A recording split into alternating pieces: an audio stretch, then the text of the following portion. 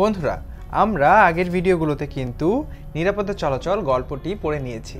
এবার চলো গল্পটির বেশ কিছু শব্দের অর্থ আমরা এই ভিডিওতে দেখে নিই।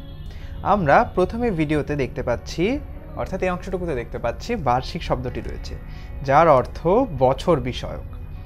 এরপর আমরা দেখতে পাচ্ছি ব্রিজ শব্দটি, যার অর্থ সেতু কিংবা পুল। তারপর আমরা দেখতে পাচ্ছি বোর্ড শব্দটি, যার অর্থ ফলক। তারপর দেখতে পাচ্ছি সতর্ক শব্দটি, যার অর্থ সাবধান। সরব শব্দটির অর্থ উচ্চকণ্ঠ। এবং এরপর দেখতে পাচ্ছি নির্দিষ্ট শব্দটির অর্থ নির্ধারিত।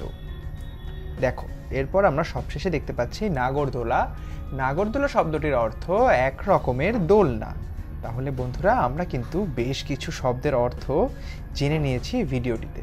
এবার চলো আমরা কিছু যুক্ত বর্ণ চিনে নেই এবং যুক্ত বর্ণ তৈরি করে নতুন নতুন শব্দ পড়ি।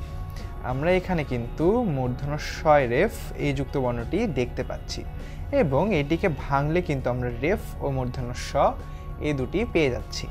এ দ্বারা গঠিত অন্যান্য শব্দগুলো হচ্ছে বর্ষ, হর্ষ।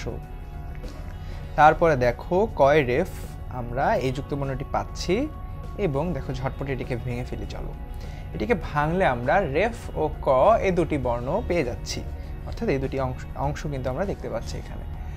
এ দ্বারা গঠিত অন্যান্য শব্দগুলো হচ্ছে অর্ক, তর্ক। ব্রিজ শব্দটি আমরা এখানে দেখতে পাচ্ছি, এখানে কিন্তু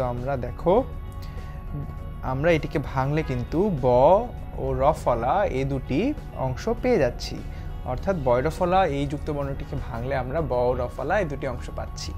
এ দ্বারা গঠিত অন্যান্য শব্দগুলো কি কি বলতো? ব্রত এবং তীব্র। মূর্ধন্য ষয়ট এই যুক্ত বর্ণটি আমরা এখানে দেখছি এবং চলো ঝটপট এটিকে ভেঙে ফেলি। ভাঙলে কিন্তু আমরা মূর্ধন্য স ও ট এই দুটি বর্ণ পেয়ে যাচ্ছি এবং এ দ্বারা গঠিত অন্যান্য শব্দগুলো হচ্ছে নষ্ট, কষ্ট।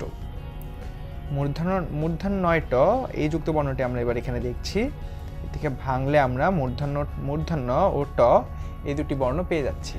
এ দ্বারা গঠিত অন্যান্য শব্দগুলো হচ্ছে কণ্টক, বন্টন।